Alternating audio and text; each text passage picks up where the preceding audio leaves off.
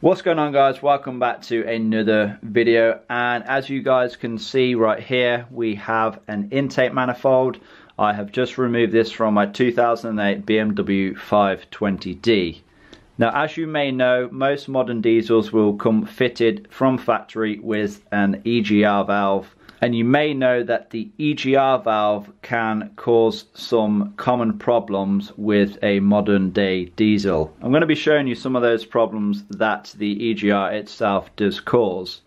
Now, on this engine there is also a crankcase breather, which basically takes the crankcase oil vapors back through the air intake.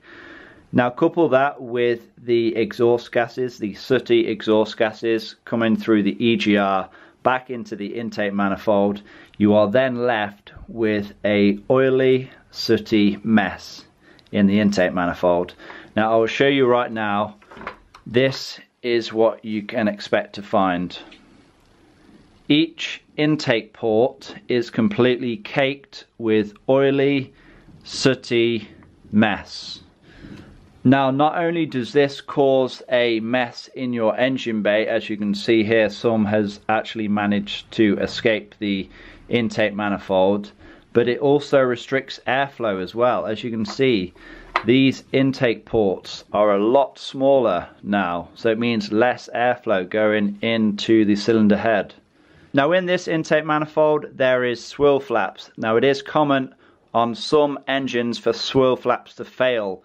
Now, that is mainly due to the fact that they get covered in this oily, sooty carbon mess, and then they come loose and they actually fall into the cylinder head, causing catastrophic engine failure.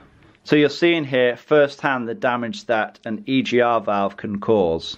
Now, it wasn't very easy to remove this intake manifold. It takes a few hours work to get this thing out. So it's not just a case of undoing a couple of bolts and taking this out and then cleaning it every month or so. It's a lot of work if you want to keep on top of this thing and keep it clean. Now, here's just a look at what you would think is a throttle body.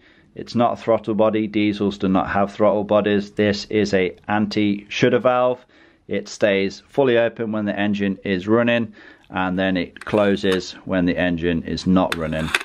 But this itself can also get filled up with a sooty, oily mess, as you can see. And when it does so, it can actually lead to this butterfly valve failing and not working as it should.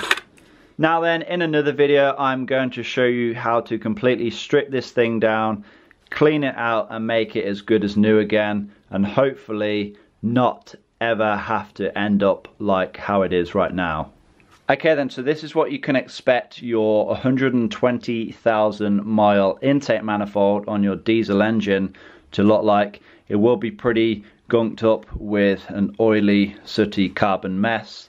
I would recommend removing it, inspecting it, having a look at the health of the swivel flaps, see if any of them are loose.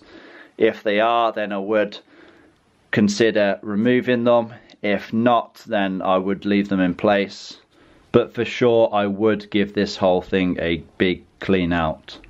I hope this video has been helpful, and I hope it has teach you the problems that the EGR valve itself can cause. Okay, so I just want to thank you guys for watching. Please give this video a like if you have enjoyed it. Leave a comment down below. Subscribe if you haven't already done so, and I'll see you guys in that next video.